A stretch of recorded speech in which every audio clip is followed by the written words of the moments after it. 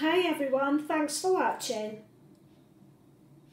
Okay, so I learnt how to make flatbread the other week with just flour, salt and water. That's just like how they did it years ago. So no olive oil, yogurt or anything like that. I thought this was a useful bread to learn how to do because there's only 3 ingredients. And you never know when you might have to knock some bread up in quick time. So this video is just how to do it. And then the next video, I'm going to show you what you can do with wild garlic leaves and some sesame oil. You could use chives or spring onions for that one. You could use anything really. But that'll be the next video. I just wanted to keep them short and sweet. Okay, so let's make some flatbread. Now I've just got plain flour. That in there is a bay leaf, if you're wondering what that is in there. It's supposed to keep the critters away.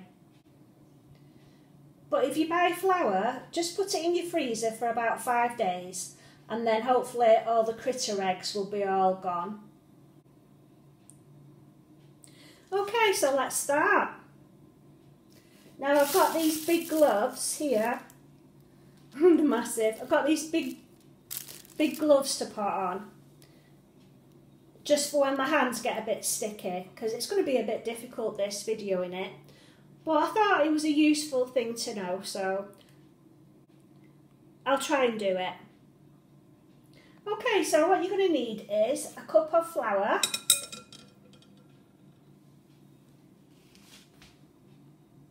So this is just plain flour.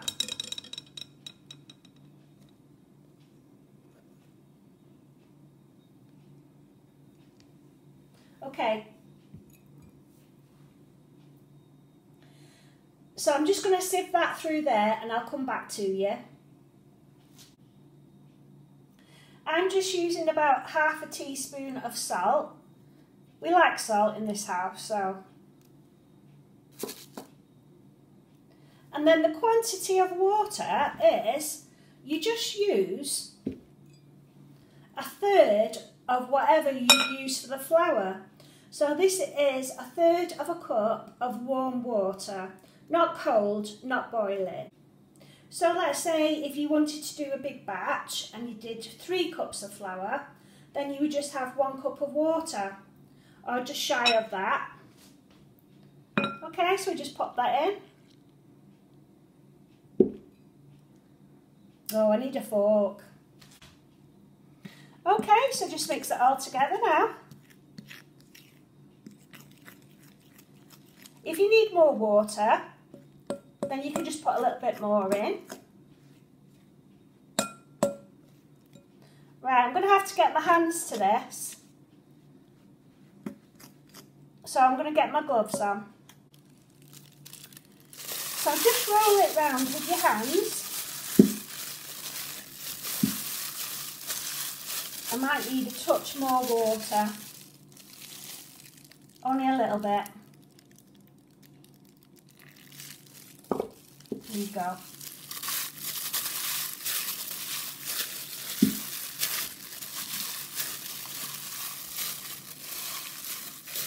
That's fine now, just a minute, that I was just trying to get it all together. So we'll get this out of the bowl now.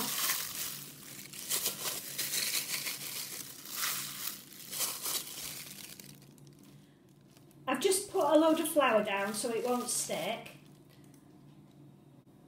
Now I don't have a flour dredger, so I just use a spoon and a bowl, and then whatever's left over can just go back into the container.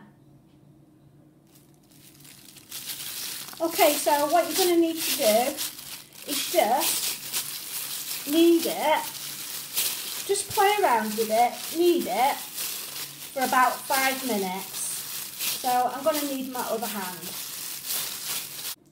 Once you've kneaded it for a bit, just roll it out into a sausage and cut it in half.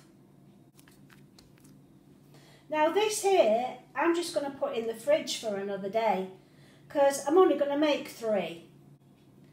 I'll make 1 plain and 2 with garlic leaves. So this needs to be split now into 3,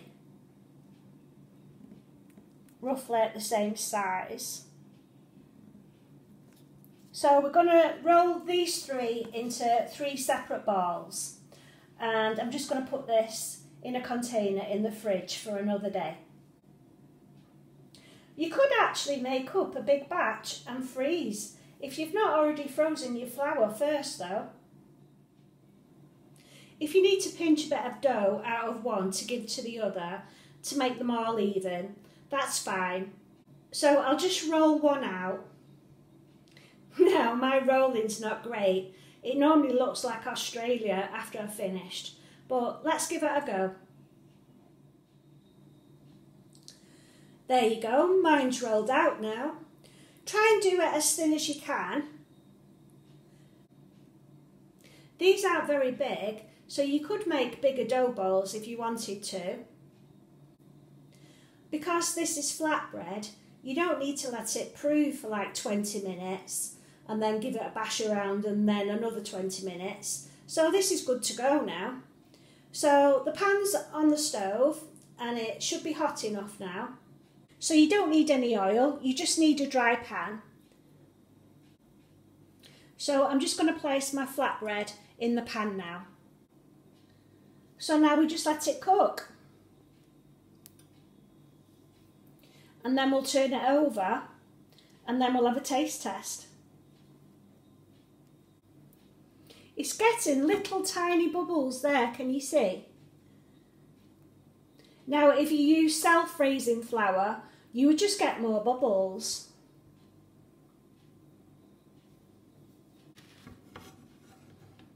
Okay, so it's only been about a minute, but we can flip it over.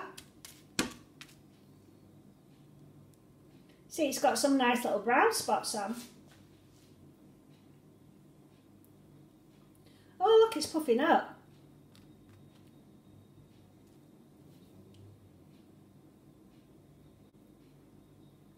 So I think bread and flour is going to get really expensive, isn't it? So if we can knock these up, because hopefully we've all got some flour.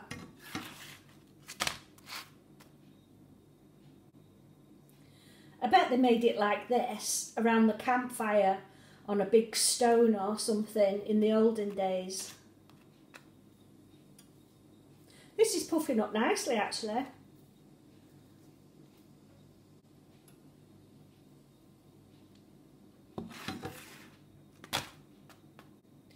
So no oil, because you never know, we might not even be able to get oil soon.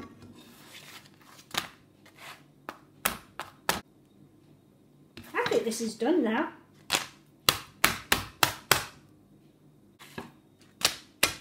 Right, I'll get a board and then we'll cut it open. Sorry, it's hard to do this one-handed. Okay, so there you go, there's some flatbread. Let's taste.